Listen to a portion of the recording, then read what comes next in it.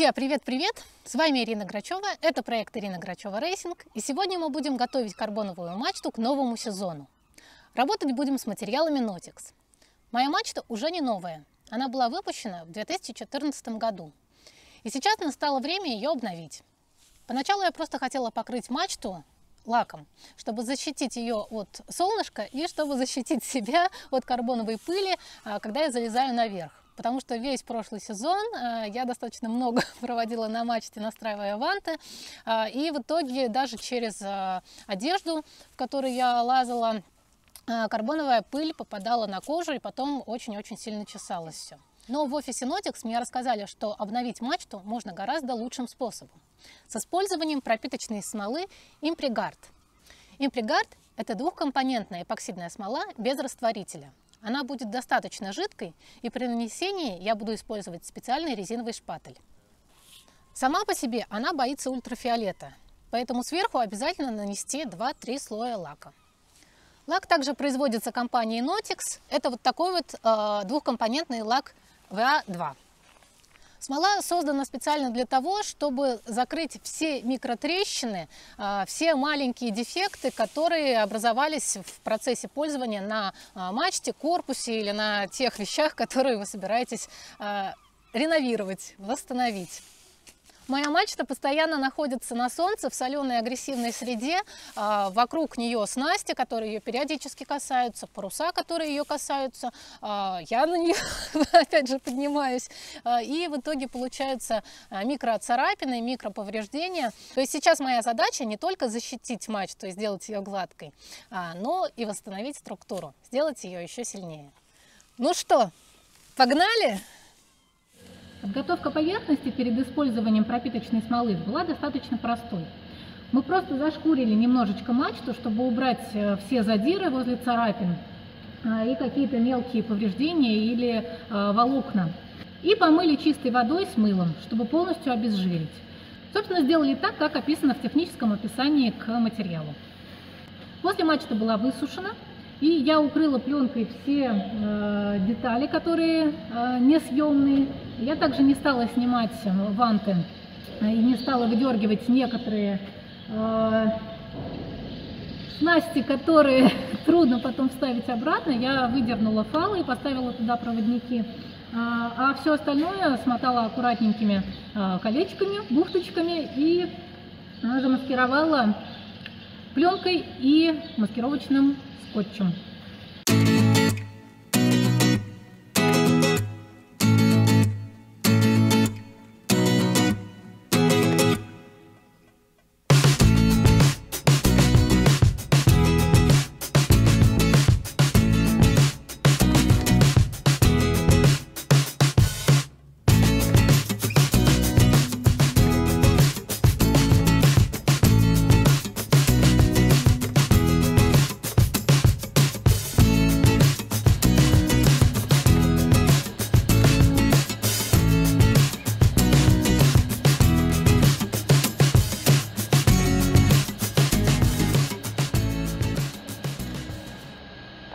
Задача делать так, чтобы слой был минимальный, чтобы он заполнил микротрещины, но чтобы не увеличить вес мачты.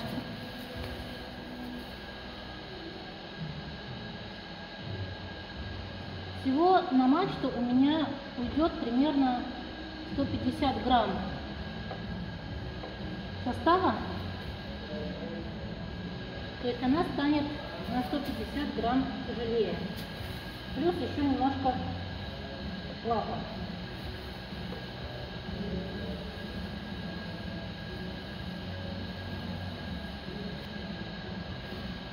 Когда слой эпоксидного праймера встанет, я, конечно же, зашкурю. И наносить лак буду уже по зашкуренному. И наносить лак буду уже по зашкуренной поверхности.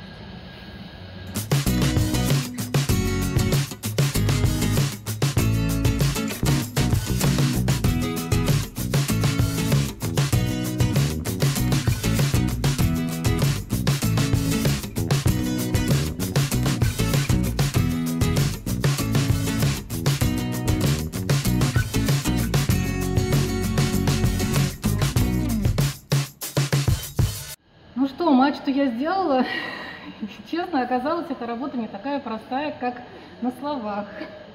Действительно, эпоксидка достаточно жидкая, и чтобы распределить ее равномерно вдоль всей мачты с помощью резинового шпателя, надо было постараться, чтобы потом меньше шкурить, чтобы это все было гладенько и хорошо. Теперь я делаю гик. На мачту у меня ушло несколько часов. С гиком все проще. Он простой, прямой, без выходящих из него вант, краспиц и прочего. Гику моему немножко больше лет, чем мачте. Он 2010 года, но, в общем-то, сохранился в достаточно хорошем состоянии. Претерпел небольшую модернизацию. Раньше это был гик с ликвазом внизу, как раньше делали.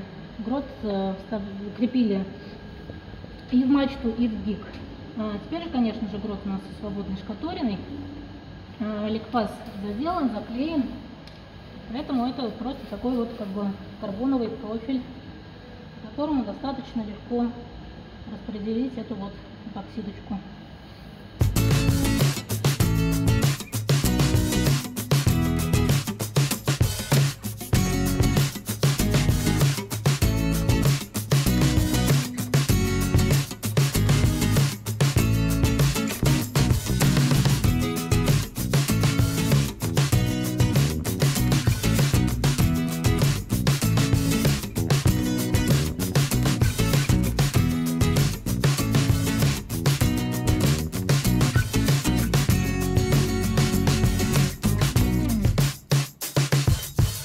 А сейчас маленькая рекламная пауза.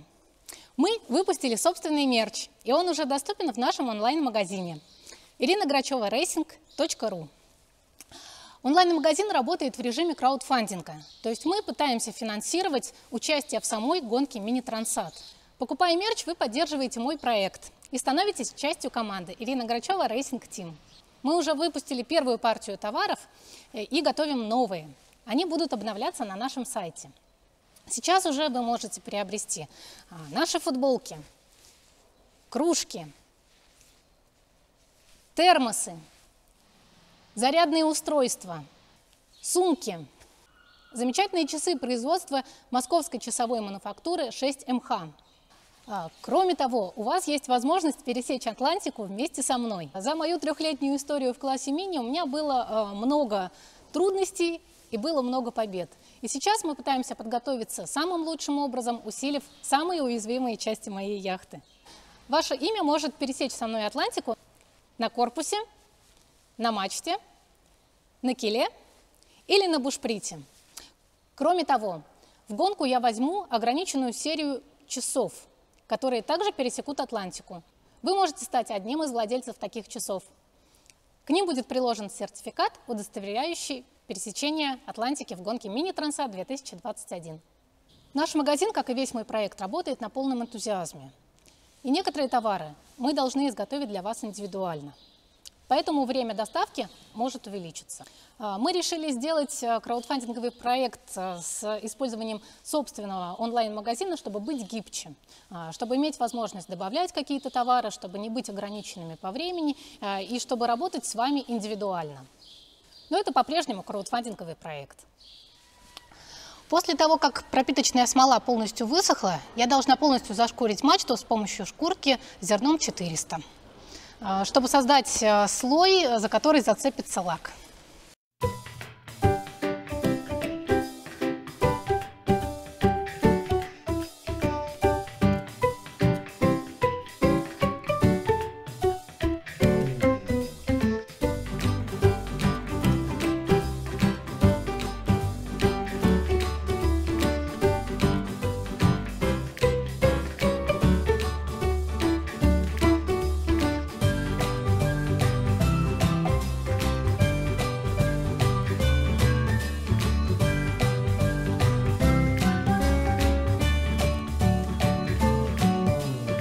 Ну что, я все отшкурила. Теперь зачищу с ацетоном и начну лачить. Я буду использовать лак NAUTIX VA2. Растворителем к нему идет вот такой вот DP. 2 слоя этого лака полностью защитят мою мачту от ультрафиолета.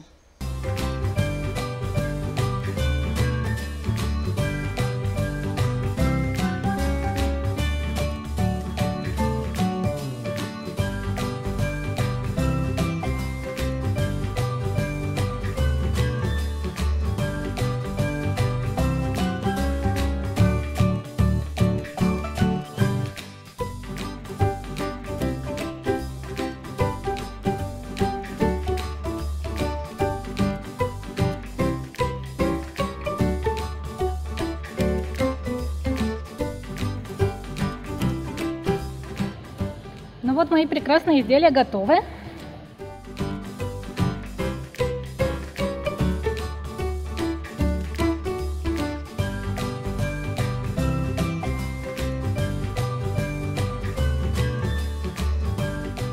И можно на воду.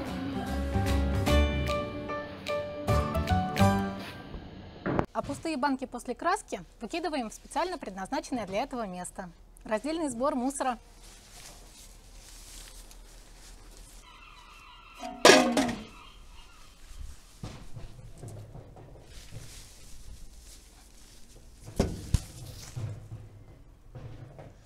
Большое спасибо компании NAUTIX и Форду Вентригата за предоставленные материалы и возможность дать моей мачте новую жизнь. С вами была Ирина Грачева, проект Ирина Грачева Рейсинг. Подписывайтесь на наши новости и пока-пока!